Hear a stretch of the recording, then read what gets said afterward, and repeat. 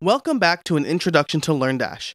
In the last video, we learned how to edit and update lessons. We learned how to drip out lessons over a certain period of time, and we looked at the course progression shortcode. In this video, we are going to take a look at editing our topics. So let's go to the WordPress dashboard, to LearnDash LMS topics. Now, again, you'll see that we have some pre-populated topics for us based on the course builder. You'll also see the familiar tabbed interface across the top.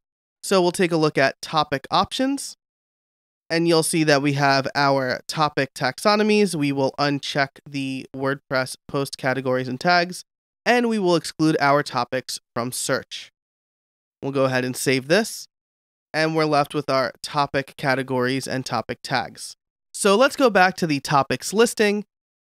So we will choose one of our topics from the list, and let's do choosing your topic. So the first thing you'll notice is the familiar editor. We have our title, our URL, our editing area. So again, just like in the last lesson, we're going to select create your own podcast from the course switcher so that we can see this lesson in context. We'll also add some text to our editor area. And once our content is added, we will go and look at the topic options. So we've got our topic materials, we've got forced topic timer, we have upload and assignment, and we have enable video progression. We've looked at all of these except for the last one. So let's take a closer look at video progression. This essentially means that we can make a video for our lesson, and we can ensure that the students are watching the video before they move on to the next lesson or topic. So the first thing we have is our video URL. This is essentially a video from YouTube or Vimeo or some other supported services here. And this will be the URL that gets embedded into our lesson. So we're going to go to YouTube and we're going to grab this video's URL. And we're going to paste it there. Now, the following options are things that allow us to control the experience for the video.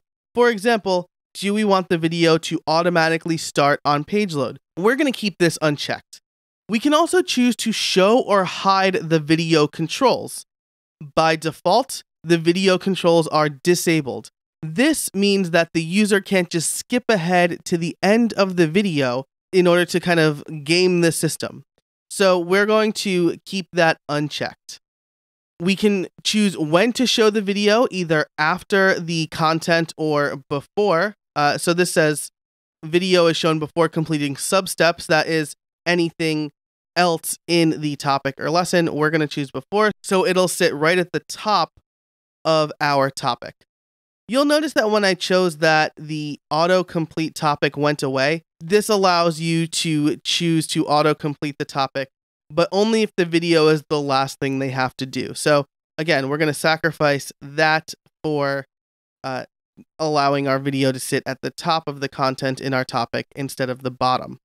So with that, we will click update and we will view our topic. So you can see our video is embedded here and the controls are hidden. You'll also notice that mark complete is grayed out. And that's because we have not completed the video yet. So we'll let this video play and then we will come back. All right, so you can see once the video ends, we can mark this complete. When we mark a topic complete, we will automatically move on to the next topic. When we go back to our lesson, you'll also notice that course progression has moved along as well. So that's it for this video. In it, we learned how to modify our topics as well as use video progression. In the next video, we are going to create quizzes.